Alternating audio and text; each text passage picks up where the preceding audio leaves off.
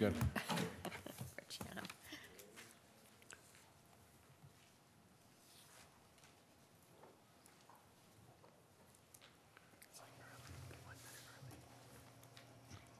Commissioner Fowler, Present.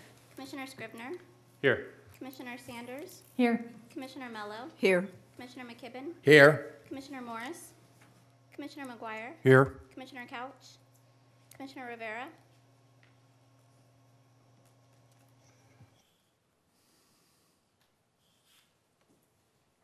Okay, well now, please follow me in the pledge of allegiance, please. I pledge allegiance to the flag of the United States of America and to the republic for which it stands, one nation, under God, indivisible, with liberty and justice for all.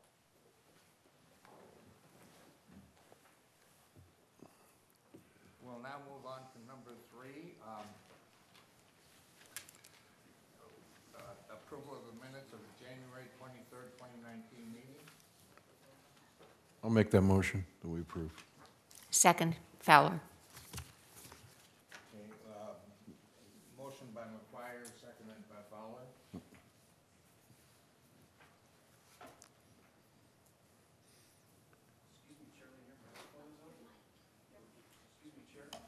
Cast your votes, please.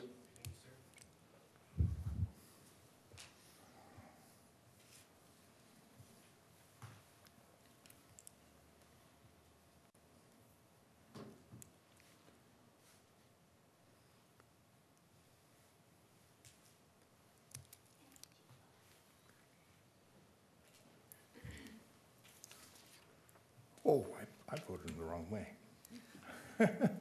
Okay. motion approved, all ayes. Okay, on to number 3, public comments. This portion of the meeting is reserved for persons desiring to address the commission on any matter not on this agenda and over which the commission has jurisdiction. Speakers are limited to 2 minutes. Please state your name and address for the record before making your presentation.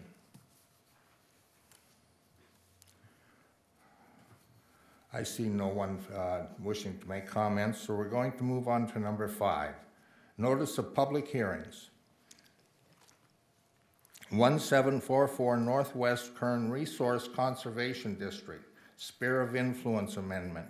The need for an amendment of the Sphere of Influence is required prior to the annexation of a portion of the dissolved Rosedale Rio Bravo Resource Conservation District.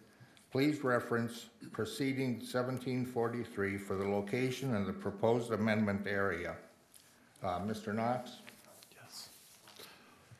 Mr. Chairman, with your permission, I'm going to do one presentation for 1743 and 1744, and then as usual, I'll bring it back for separate votes on each. This proposal is to annex approximately 36,500 acres into the Northwest Kern Resource Conservation District, or an RCD. This includes a sphere of influence amendment that is coterminous with the proposed district boundaries. The proposed area is generally located south of 7th Standard Road, west of Nord Avenue, north of Stockdale Highway, and east of the East Side Canal. Proceeding number 1743 and 1744 are the direct result of the Commission's recent decision to dissolve the inactive Rosedale Rio Bravo Resource Conservation District that had been non-existent except on paper since the 1980s. A couple items that need a little clarification. This report discusses fire and wildlife mitigation. Northwest Kern RCD has never performed either of these, but they have the authority to do so if needs exist and funding becomes available. You will find RCDs up in the mountains work on fire much more often than the ones that are on the valley floor. A matter that is a little more complicated is flood control and erosion control. In the original packet, the current provider of flood and erosion control is listed as the County of Kern, and those services would now be provided by Northwest Kern Resource Conservation District. The way our template reads, it could be construed that the county has had responsibility, and that responsibility is now turned over to the Resource Conservation District. The Resource Conservation District has taken issue with this description. Although I've not heard directly from the county, it would be likely that they would not approve of this description either. It's not our intent here to establish responsibility or precedent over who's in control of floodwaters. I'd like to give an example. Over a decade ago, Pozo Creek flooded over, and I was given the job of trying to figure out who's responsible for flood control on Pozo Creek. I talked to a lot of people, and I got a lot of different answers, depending on who you talk to. But one thing did become clear. Nobody wanted to touch it lest they take responsibility and therefore liability for the creek, which is the real issue, is the liability. To the point, Northwest Kern has authority to do flood and erosion control projects within the area, but do so only within a limited scope that shields their potential from liability. And I really can't blame them for that. With this annexation, there is no tax increase. RCDs do not get a portion of property tax. It's consistent with the general plan, regional transportation plan, or specific plan. There is no ag land conversion, as there is no change in land use with the annexation to an RCD. There are disadvantaged unincorporated communities both within the district boundaries and outside. None are specifically carved out in this project. If anything, we carved out high-income areas of Rosedale east of Nord Road that were originally in Rosedale Rio Bravo RCD. This conforms to the assessor's parcels. There's no functional overlap. An RCD does not supply a municipal service, therefore a municipal service review is not required. There is no indemnification agreement because LAFCo is the lead agency on this. CEQA is met by notice of exemption, and affected and overlapping agencies and districts were notified and no comments were provided. There is not 100% landowner consent. We didn't even bother trying.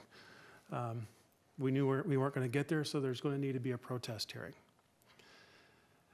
So this time I would recommend adopting the environmental document prepared by the commission, approve the sphere of influence amendment number 1744 to be conterminous with the district boundary, and then in a separate vote, adopt an environmental document prepared by the commission, approve annexation number 1743 to the Northwest Kern Resource Conservation, and do not waive notice, hearing, and protest hearing.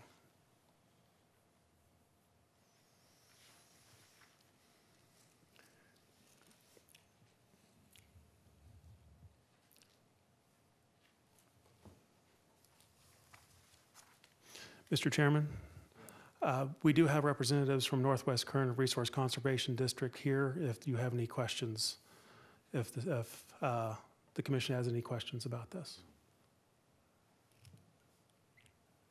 Does anybody like to speak at this time on the issue before the board? If not, do I have a motion? I'll move approval. Second. Please cast your votes.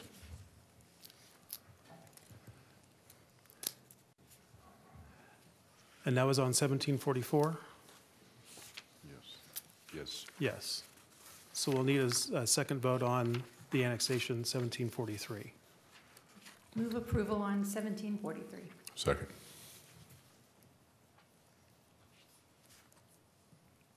Motion by Kern, second by Couch. We'll now move on to 1745. You would need to take the vote. Pardon? You need to take the Oh, vote. we need to take a vote, I'm sorry. That's okay.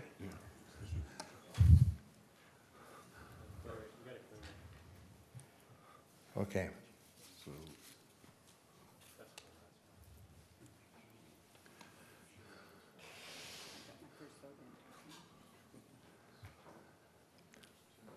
Motion carried. Oh, you need me to. Motion approved, all ayes for item 5A. We're now moving on to 5C. Before we do, did we actually have a vote on, on A? We need to have a vote on 1744. Oh, I thought we did vote on it, didn't we? 1744? That was the first motion that we voted Yeah. Then we made a second motion and we have to vote on it. That one didn't register. Yeah. The vote was up to the first one. Okay. Okay. So we need a second vote. For 1744? 43. 43. Okay. Okay. Please cast your votes for 1743.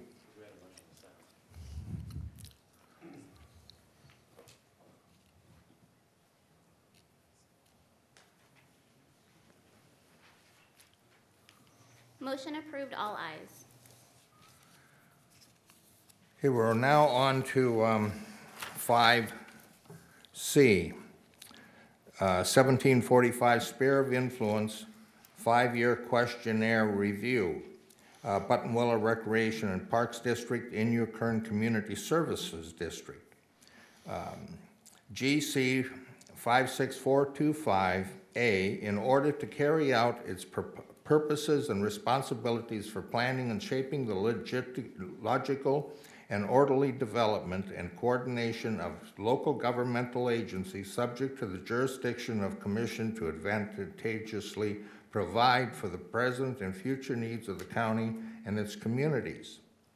The commission shall develop and determine the sphere of influence of each city and each special district as defined in section 56036 within the county and enact policies designed to promote the logical and orderly development of areas within the sphere.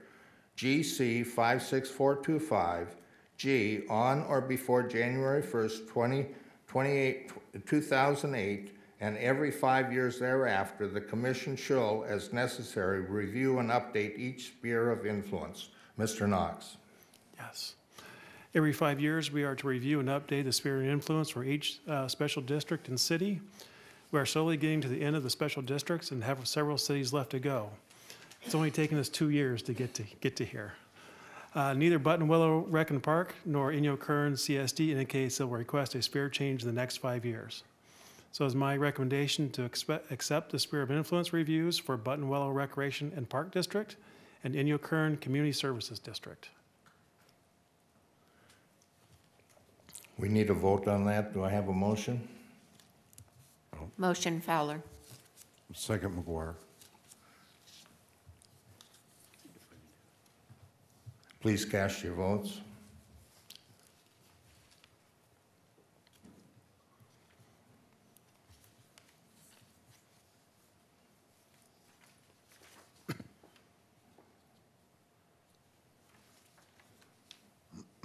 Motion approved, all ayes.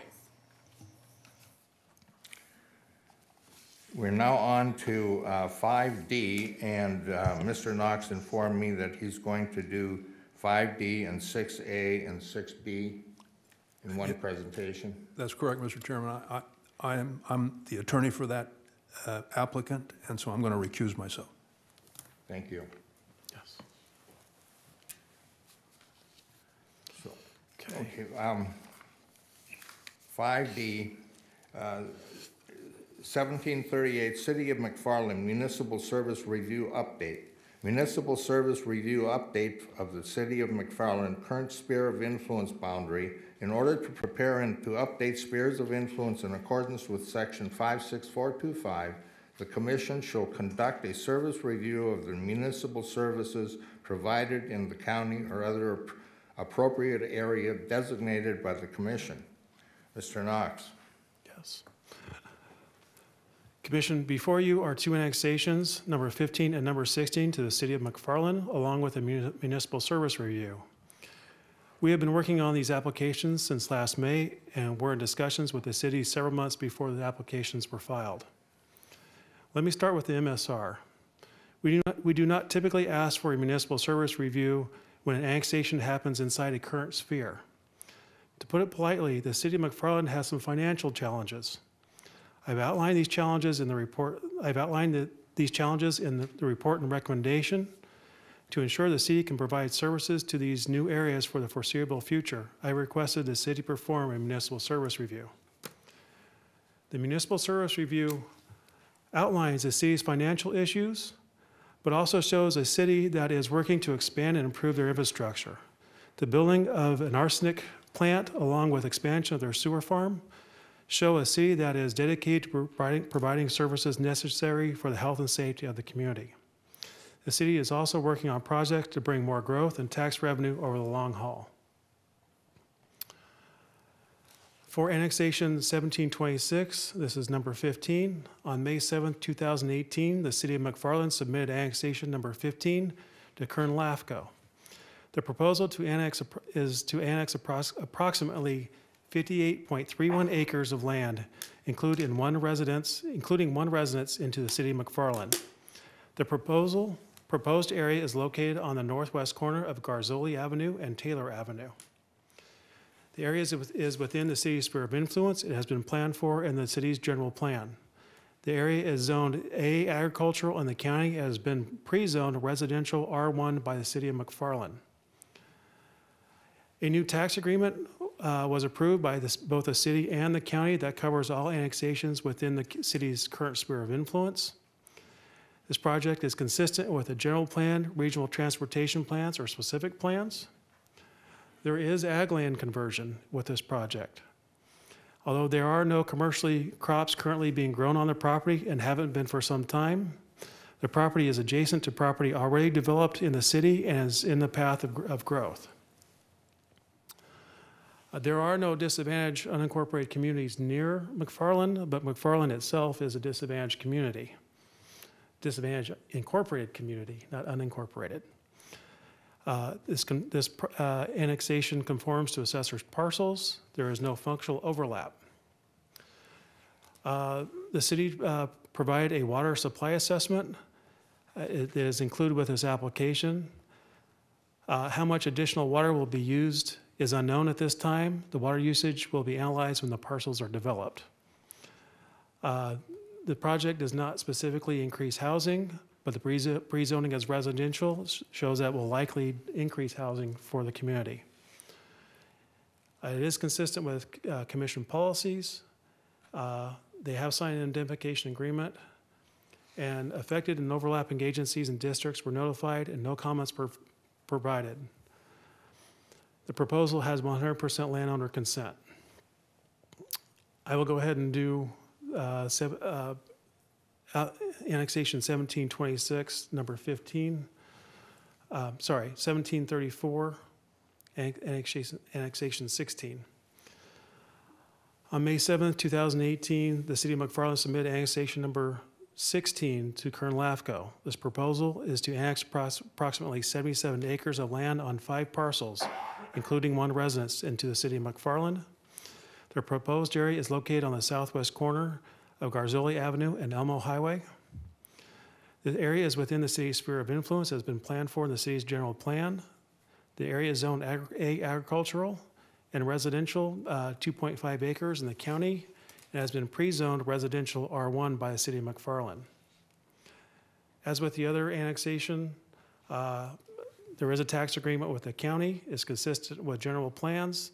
There is ag land conversion, but not for a portion of this project.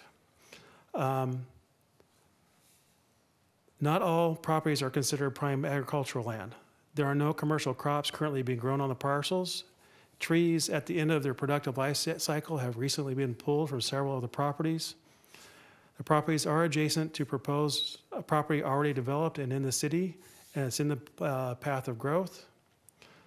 There is no disadvantaged unincorporated community nearby. Conforms to assessor's parcels.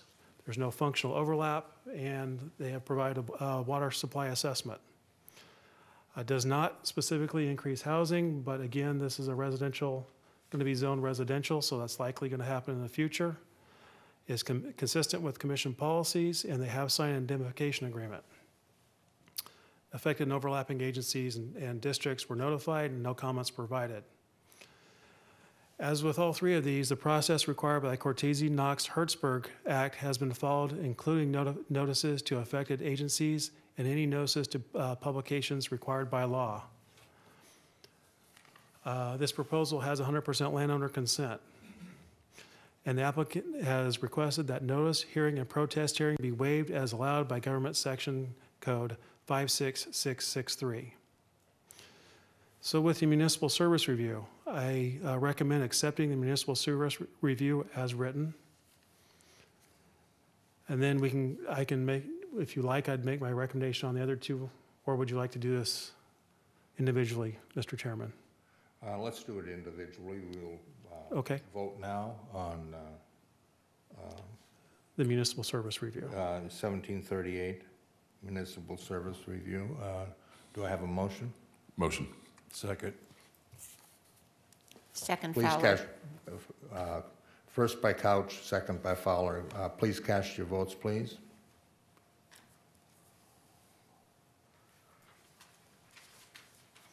Motion approved, all ayes. Okay, We're now going to take a vote on 1726, City of McFarland Annexation Number 15. yes, my recommendation is to consider the environmental document adopted by the applicant, waive notice, hearing, and protest hearing, and approve annexation 1726 with conditions set by the executive officer. Move approval. Second. Please cast your votes.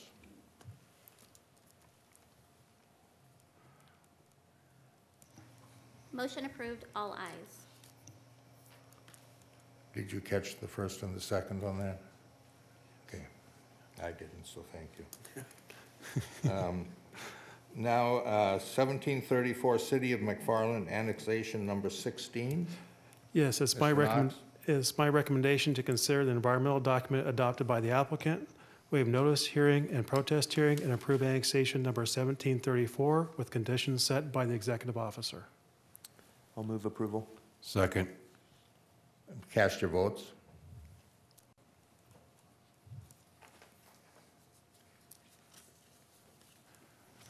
Motion approved, all ayes. Okay. Okay, we're on to number 7, commission items. Mr. Knox, do you have any items? I believe you do. I do. We have a plaque here for our past Commissioner Mello. We present this plaque to you for your services for 2018. Thank you. Thank you.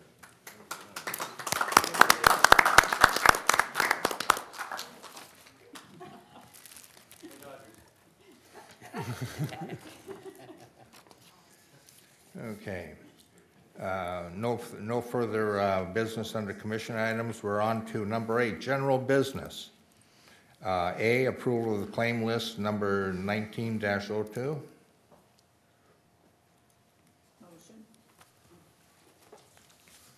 Motion. Second Fowler. Motion by Mello, second by Flower. Place your votes, please. Motion approved, all ayes. Number B, certificate of sufficiency, Weldon Regional Water District. Mr. Knox. Yeah, the committee to form Weldon Regional Water District has submitted enough verified signatures to move forward with the creation of a new water district. Attached to your agenda is a certificate of sufficiency that tells everyone that the committee is now ready to move to the next step. That would be to submit an application, maps, secret documents, and everything needed to bring this application before the commission. I expect to have this before the commission in the next few months. And my recommendation is to receive and file. No further action needed on it this time. Number C, 2017-2018 Budget Cycle Audit Report. Yes. Mr. Knox. This year's audit was conducted by the accounting firm of Brown Armstrong after several years with another firm in town. The commission asked for a fresh look at the financials of the commission. I am happy to report that we received much of the same old results. A clean bill of health and no recommendations for improvements. I would like to point out a couple items that may look a little confusing when going over the audit results. The first is regarding the modification of revenues. If you remember, there was an overestimate of the assessment performed by the county over the last 2 years. Upon the commission's suggestion, the money was returned to the county, cities, and special districts, all within this last budget year. Second is the unfunded pension liability. Even though we pay significantly into CalPERS, for our portion of the estimated shortfall, the number continues to rise. And we are required by law to report this on our financial statements, even though it's technically not ours, it's CalPERS. And with that, Rosalba Flores from Brown Armstrong, the accounting firm, is here and would like to say a word or two.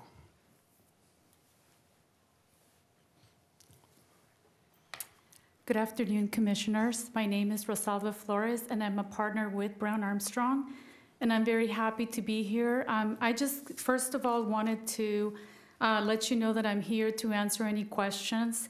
This is the first year that we conducted our audit. We were very pleased with the information that we were provided from management. Beforehand, I just want to apologize. I know the report was submitted a little later than normal, and that was basically just because I had a few medical emergencies that I was put a couple of times on no travel and a few other restrictions, so I apologize for that. Every year that we conduct our audit, we always meet our deadlines, so I just wanted to let you know that there were significant delays because of that, but I'm here today, and I'm here to answer any questions if you have any questions for me on the financial statements. Any questions? Happy you're feeling better. Thank you, I am. Okay, Thank you so much. Thank you. And with that, my recommendation is to receive and file. So moved. Number 8D, City of Arvin extension request, 1737 and 1740. Yes, the City of Arvin had several items on the January agenda. At the time, they asked for additional time before the commission hears their items. The city is making progress in their negotiation with the county and providing further documentation and reports to justify their sphere amendment. It's going to take a little more time, and they have asked for an extension until the April meeting. It is my recommendation to grant the City of Arvin an extension until April. I need a vote on this. Move approval. Second. All in favor? Cast your votes.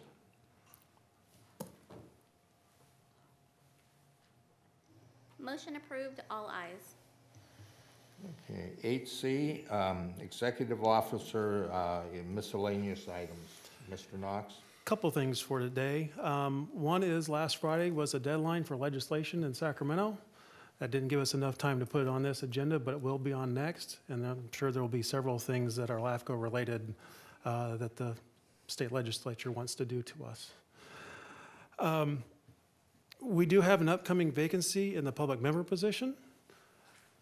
We will be putting out a notice probably here at the end of the week in local papers and out to interested parties about nominations for that seat, the alternate, and we also have a open alternate seat for the other public member.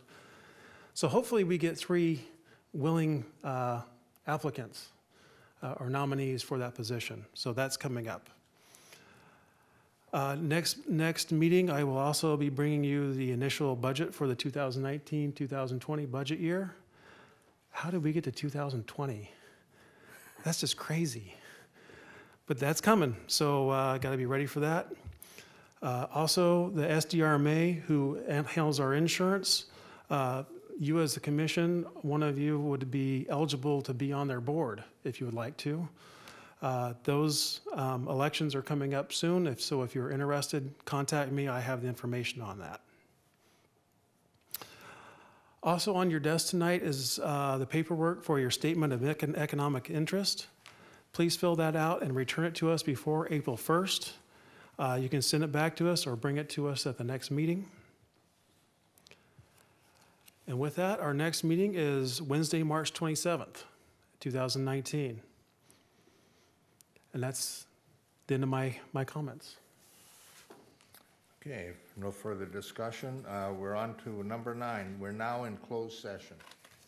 You're going into closed session. You're now going into closed session. We're now going into closed session. Yes.